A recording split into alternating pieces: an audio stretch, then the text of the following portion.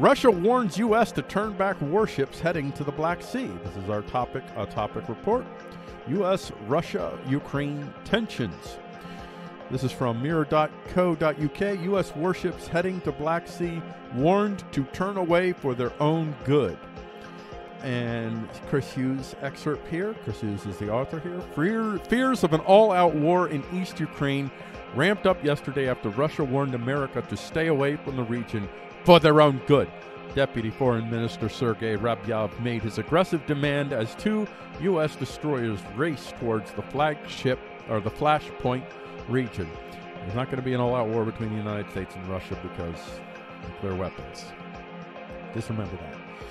Russia concerned over emergence of Turkish combat drones, and there they are. There's the drones. Whenever you see the drones, when you see drones appear, in which you have the interest of multiple powers involved outside of that region, there's a good chance that you're going to see some degree of conflict, because these nation states constantly use the blood of others to test their little toys. So this, if you start to see combat drones, yeah, you're going to have some issues. So the Turks are putting combat drones. I mean, I don't know if they're going to get their S-400s. That's the air defense missile system that the Turks purchased from Russia. But let's see if they actually get it.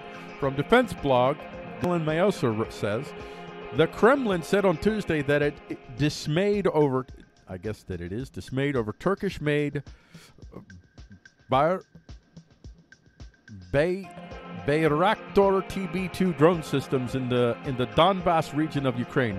Obviously, there can hardly be anything to rejoice about, given that Turkish drones, as the story goes, are surfacing somewhere in Donbass. Russian Deputy Foreign Minister Sergei Ryabkov said, "You won't see. Well, there may very well be Russian troops doing things, but not openly. You'll see Russian separatists, and you'll see Ukrainian loyalists that will fight the proxy war on behalf of, on one side, the United States and whatever, and on the other side, Turkey and, well, the United States and maybe Turkey, and on the other side, Russia and whoever. So it'll be a proxy war, another proxy war, and they'll be able to test their new toys on the blood of people that don't live under their lands. It's preferable that way because you get less direct protests that way. So less political fallout in your own lands when you test your toys using the blood of others and not your own citizens. Russia says troop buildup near Ukraine is a response to NATO, from Washington Post. Speaking at a meeting with the top military brass, Shoigu said the ongoing exercise was a response to what he claimed were continuous efforts by the United States and its NATO allies to beef up their forces near Russia's borders. NATO chief criticizes Russian military buildup. This is from the New York Times. Let's see. NATO chief you're just going to repeat that again. Okay, here we go. And you repeat it again. Okay. So here we go. Here is the actual person. Jens Stoltenberg, the NATO Secretary General, expressed concerns over Russia's increased military presence along the border with Ukraine, calling it unexplained and unjustified. Russia's considerable military buildup is unjustified, unexplained, and ... I'm not going to click on it. You get the idea. I don't think you see anymore.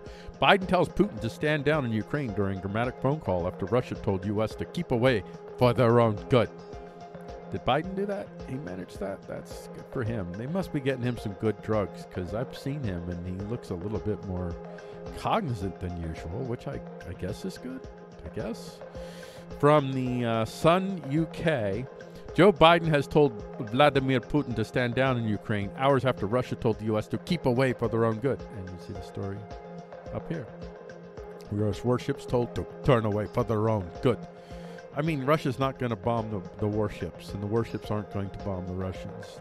That's just what the warships will do, is use whatever technology, whatever they can, to aid the Ukrainians in controlling the intelligence airspace, if you will, so that they can network and do whatever they got to do. They'll do that, but there will be no direct war between Russia and the United States.